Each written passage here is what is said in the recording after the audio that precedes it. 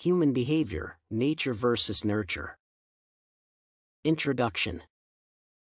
The subject of nature against nurture has always been a topic of heated debates and arguments. However, it is important to note that human behavior is a complex idea, which should not be studied as a whole, but rather on the basis of various aspects. Education and criminology are the areas that represent the core essence of the subject's determinants the most. Therefore, human behavior is primarily the result of nurture rather than nature because crimes and educational achievements are the results of environmental factors. Main body. Firstly, criminal behavior is among the most problematic aspects of any society.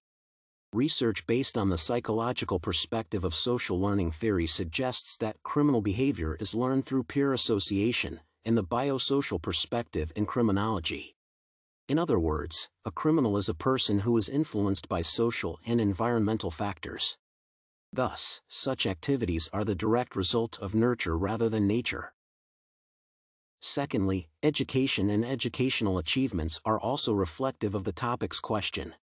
Another study states that research results provide support for a heritable parenting phenotype that causes higher offspring independent of offspring genetic propensity.